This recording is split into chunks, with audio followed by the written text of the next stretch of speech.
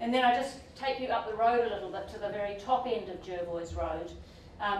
This is where the horse-drawn trams the depot was for the trams, and where the tram turned around. And so this streetscape today, when you drive into this little bit of the street, it's remarkably wide, and you kind of feel quite vulnerable in the width of the street. And you know, the historical reason for that is because of that original the transport mode that this street accommodated. And you know, here we're in Heartland Residential 1 Herne Bay, and this is the mode of public transport, if you like, has changed, but the bus still does exactly the same thing. It comes here and it regularly turns around. In fact, in the 10 minutes that I was there taking those photographs, 2 buses came and turned around, so I was impressed by the frequency of public transport. And I'm reminding you that today is National Car Free Day, so I hope we all walked here. And then, you know, when you look back down the axis of Jervois Road here, you immediately get that relationship and connection back to the city as well, because of the iconic placement. I don't think Gordon Moller or Sky City were thinking quite that it would be perfectly on axis with Jervois Road, but it does line up rather beautifully, as Sky Tower does seem to remarkably line up around our city in quite good places. Just again reinforcing that scale of the streetscape. You know, and in this little piece of Jervois Road, the old corner shop is still used for a very sort of public function in terms of the Empress Garden Chinese restaurant, which is sort of famous within this western suburbs area. Been there for a very long time. There's certainly real heritage value in the residential 1 and the nature of buildings that are in this streetscape, and the sort of investment in restoration that is happening, and in fact rebuilding as well as restoration. But also it's quite a mixed little neck of the woods in terms of some quite dense apartment style and terrace development, and you'll see that all the way back along Jervois Road, sort of 1930s and 40s apartment development, quite Art Deco some of it, but giving you that more mixed dense fabric within what's quite a strong residential 1 area.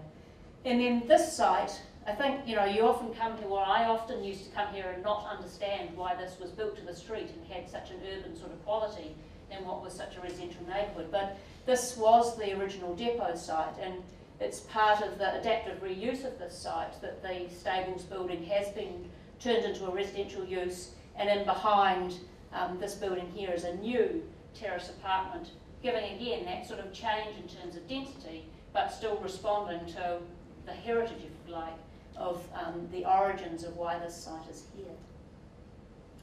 And then the second place I wanted to take you to is Richmond Road, not far up the road from that Jervois Road spot. The Richmond buildings, the area that's now called West Lynn in terms of a little town centre, a place that some of you might recognise more today is that corner intersection on Richmond Road. But here I thought this image is lovely. This is waiting for the first tram to come, which is sort of, you know, we don't quite welcome things in the same way, do we, these days? But I did think that was rather delightful. I would have liked to have sort of been able to envisage what the little school children did when the tram arrived, whether they sort of sang and marched or did something to be part of that commemoration. But again, this is another neighbourhood which has quite strong heritage to it, but is also changing quite rapidly. It's intensifying. It's becoming much more of a community that recognises itself as a community.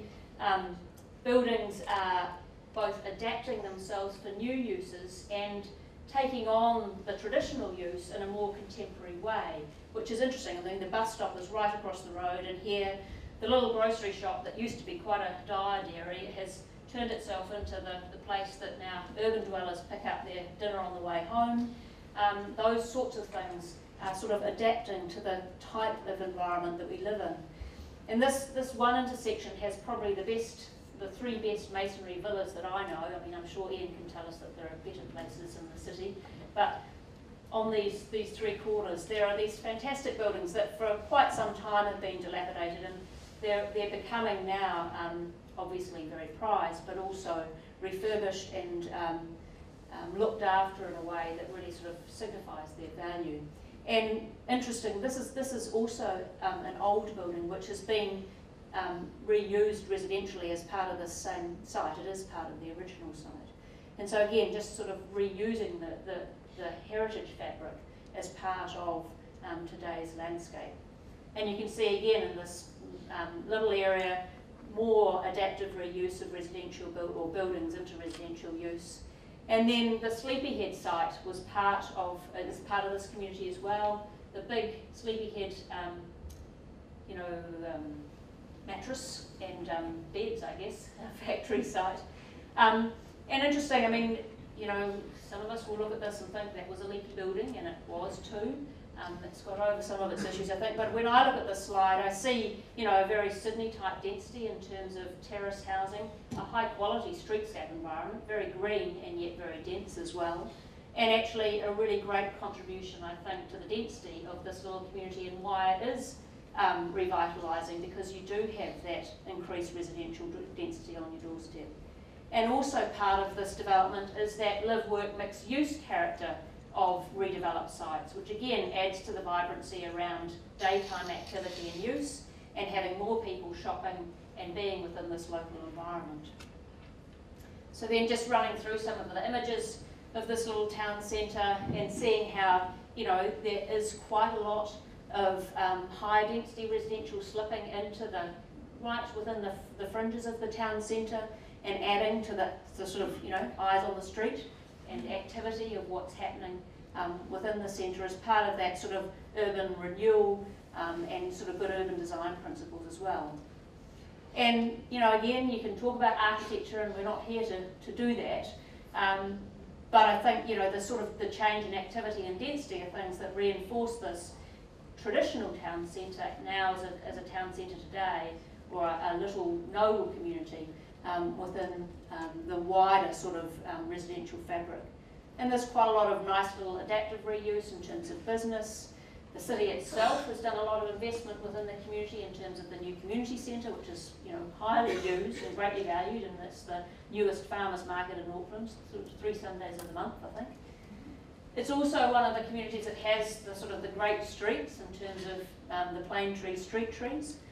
And it has now quite a lot of quite new contemporary architectural additions which butt into the heritage buildings. And again, those are things that we would debate endlessly, I'm sure, if we had a conversation about whether these are good or bad examples. But I think to me, the new architecture here does at least look to understand the scale and rhythm of the buildings and then respond to that. And I know, I often get pilloried when I say I like this example. I think, in this audience that might be a brave thing to say, but I think, certainly in the horizontal, it does respond to the scale of the original building. It turns the corner really well, this building, and takes you back down the lane to where there's quite a lot of office development and behind on this little lane. And it really, is about contemporary architecture within that historical built environment, and not being afraid to change and have new development, but recognising that new development is new, and it's not trying to attempt to replicate what was there in the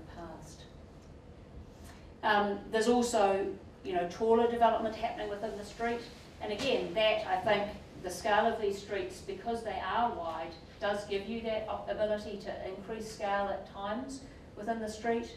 And then, if you look hard at the end of the street, you can actually get that wider landscape connection back out to Mangawhau on that axis as well. And I think, again, that's one of the strong things about this interplay of natural environment and cultural environment in Auckland that gives this unique sort of landscape heritage, is that you frequently do get those connections out because of the volcanic and the ridgeline topography of the city. You often either get views out or views to those landform elements, which I think is, makes our landscape and our life in our communities a richer one. And similarly, that's the connection to the natural landscape. There's often too, in the inner city, particularly suburbs of Auckland, that connection back to the Auckland and the central area of the city. So thank